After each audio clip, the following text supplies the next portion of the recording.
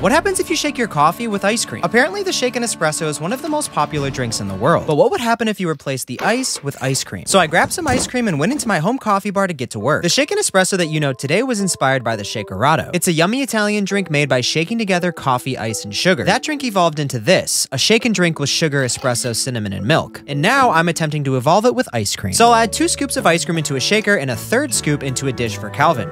Enjoy it, dude. But I still need to make some espresso, so I'll wait for that to be done and I'll add it to my shaker. Now there's a chance that this may explode, so I'm gonna shake it outside to be safe. And now that it's done, it didn't really work, but it still tasted really good.